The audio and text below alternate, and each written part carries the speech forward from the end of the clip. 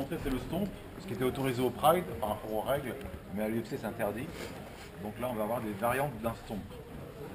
Então como é que vai ser, cara? Ele vai estar deitado no chão lá. Vou passar 2 pisões. I steal for everybody 2 stumps. Ok, on va avoir 2 stomps. Então eu tô aqui, o que eu vou fazer? Eu vou dar 1, 2, ele vai me acompanhar e eu dou o 3. On décale 2 fois sur le côté pour revenir ensuite. Então o que eu faço? Eu faço esse 1, 2 para entreter ele mesmo.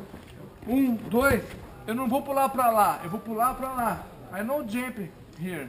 Inside me, up me, he jump in the side. A jump não. Jamais de face, toujours en Levanta diagonale. bem as pernas. Look, your legs up, but no problem. Because I jump for diagonal, not for front. I jump here, nobody for me. But my leg, no problem. Vous passez juste la jambe et vous sautez ensuite.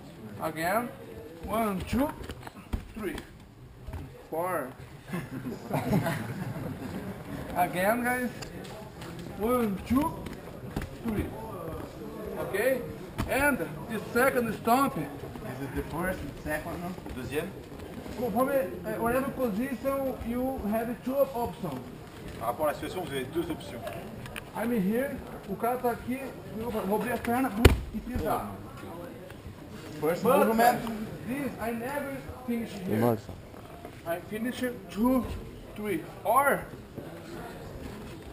I stop here, boom. No more stomp, but I punch. Boom, boom. This position, I champion in 2005.